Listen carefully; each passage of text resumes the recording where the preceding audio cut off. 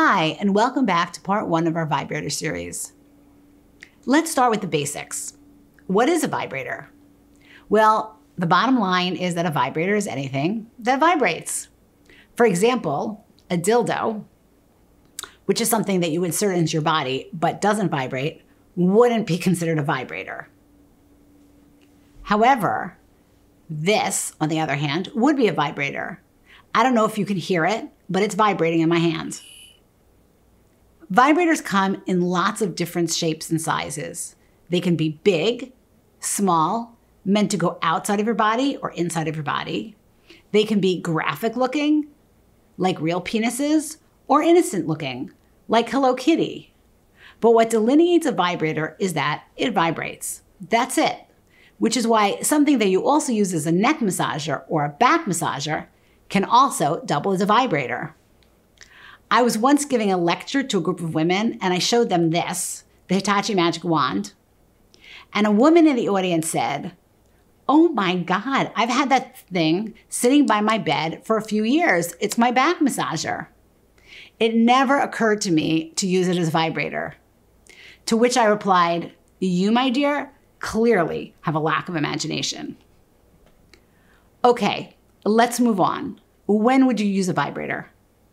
There are a lot of misconceptions out there about when it's appropriate to use a vibrator and when it's not.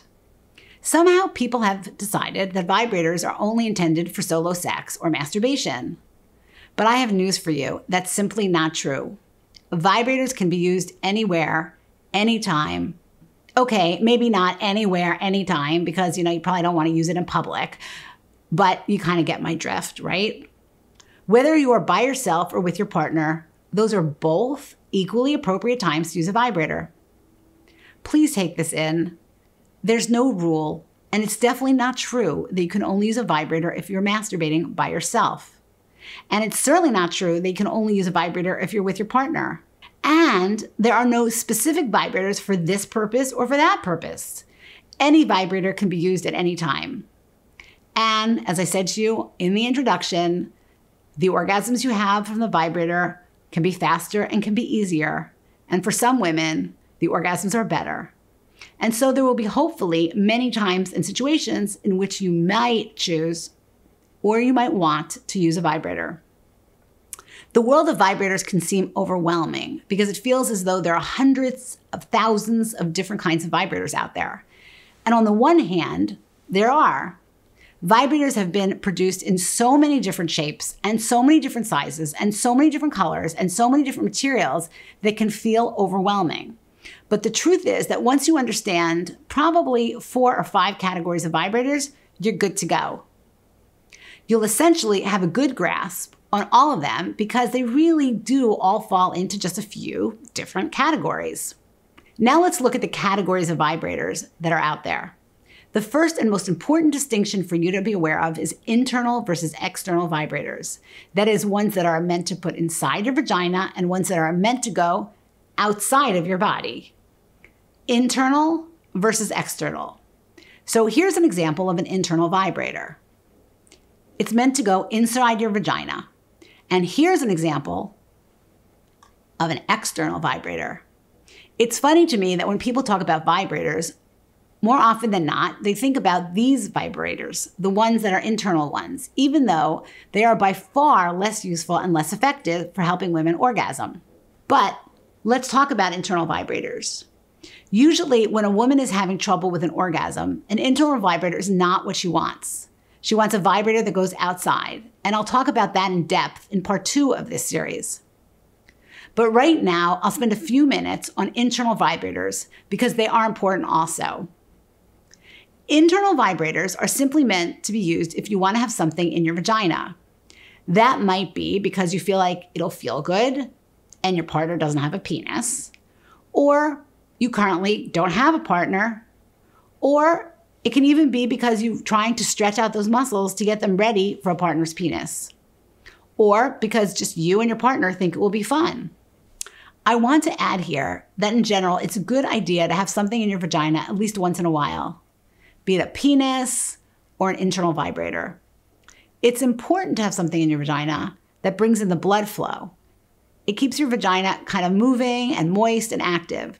So while internal vibrators are less good at helping you have an orgasm, these would be some of the reasons you might want to use internal vibrators. Internal vibrators mimic a penis. They don't actually have to look like a penis, but they are sort of the shape of a penis. And you always know an internal vibrator because they are cylindrical. They're long and thin in some way or other because they're meant to go in and out of your vagina. They come in a wide variety of materials and sizes. Here are two internal vibrators, so you can see the difference. They're both extremely soft, these vibrators, and one is obviously much larger than the other one, right? Now, when you're picking an internal vibrator, you should be thinking about what would feel good inside your specific vagina and not some ideal. Are you somebody who likes a lot of heft inside your vagina? Or are you somebody who prefers less pressure, less size, something smaller? Either way, it's good. It's just a personal preference. Besides size, you may want to determine how realistic a vibrator you want to use. Some internal vibrators are intended to look very realistic and penis-like. This one, for example, is a little penis-like. Others are all pink and girlfriendy looking, like this one.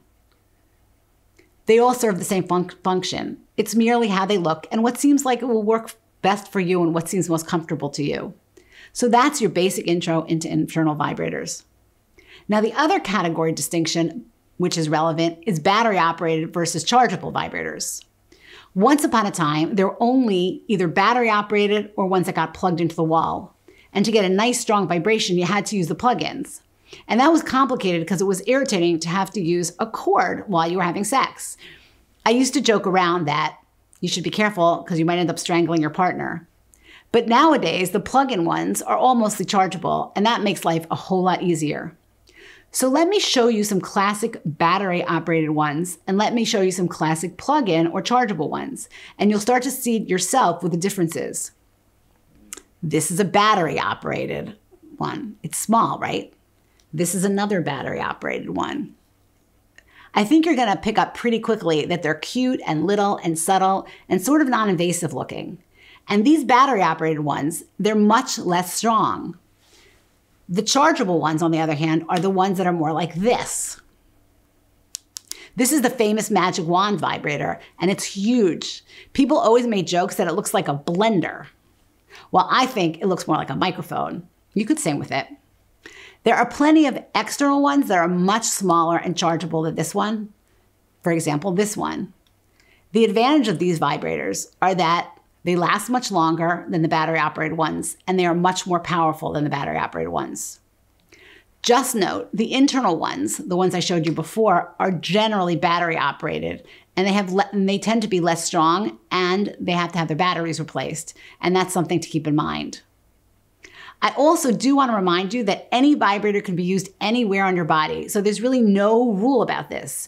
Even though technically the vibrator that you're using is meant to go inside your vagina, you can use it outside. You can use them on your clitoris. You can use them on your vulva. You can use them anywhere you want. You can use them on the arm or your ear or any place you want.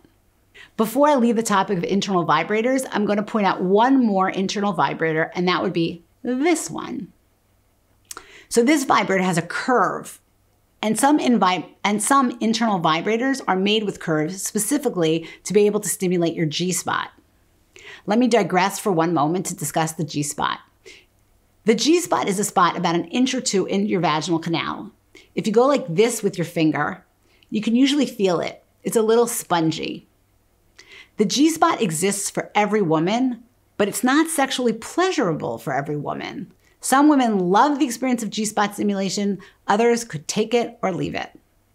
So first you have to decide if you like G-spot stimulation, and then you could use your finger to figure that out. Does that feel really good to you? And if it does, then you could look for an internal vibrator that curves or has some kind of element that stimulates the G-spot.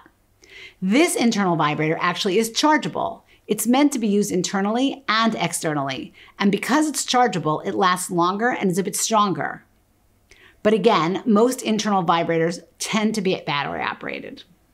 So that's it for your introduction to internal vibrators. And stay tuned because on the next video, I will talk about external vibrators or vibrators that are meant to be used outside your vagina, generally on your vulva and on your clitoris.